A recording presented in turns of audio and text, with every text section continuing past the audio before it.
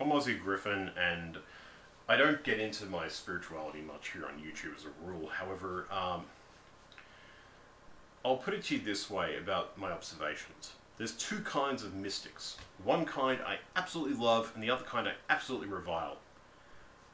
The kind I revile are the kind who say there are mysteries in the universe and you're not allowed to question them. You're just meant to contemplate them as they are and leave them at that.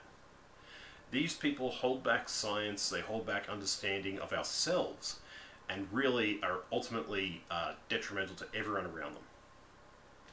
The other kind basically are cosmologists.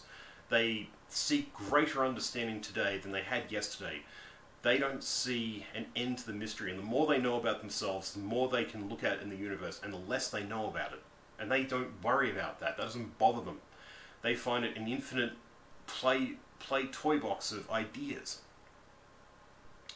I count myself among those secondary mystics, the people that look for the greater mystery and embrace that, and then try and solve that to find an even bigger mystery. That, to me, is a positive, constructive mystic. And frankly, if anyone wants to join me in that endeavour, I welcome you.